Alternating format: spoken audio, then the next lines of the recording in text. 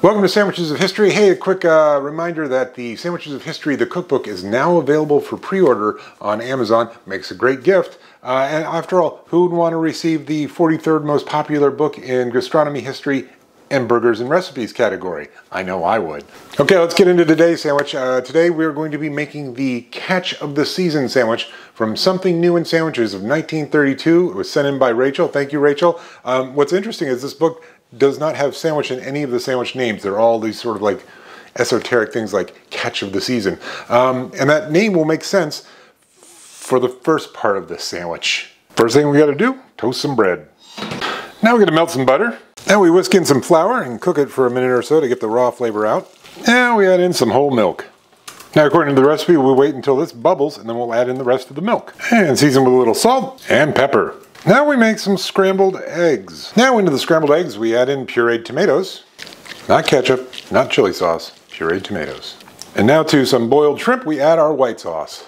Now to assemble we put our shrimp with white sauce on one piece of buttered toast. Top that with another piece of buttered toast. Then our eggs and tomato. And top that with the third piece of toast. Well, I'll give them credit, this is a new idea in sandwiches. Okay, let's give this Catch of the Season a go. I like all the things in here. Eggs, tomato, shrimp, white sauce. It's not very interesting, you know? It's not really greater than the sum of its parts. I do want to plus it up and I want to do two different ones.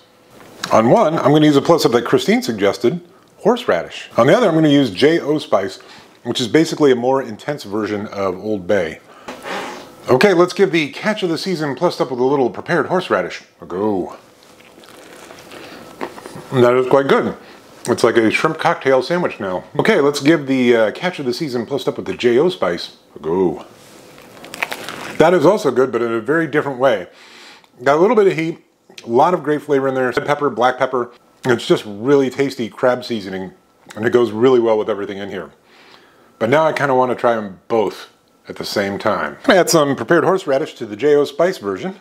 Have both. That's right. Double plus up. Okay, let's give this Catch of the Season plussed up with both the J.O. spice and the prepared horseradish a go. All the flavor of the J.O. spice punched up with horseradish, and it's going really well with the eggs, tomato, and shrimp.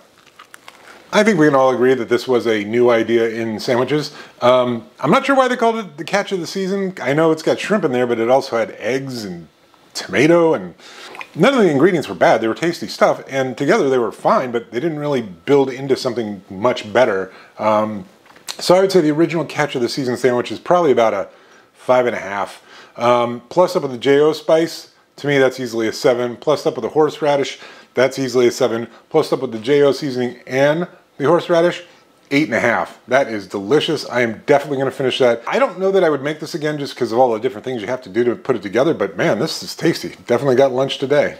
All right, see you tomorrow.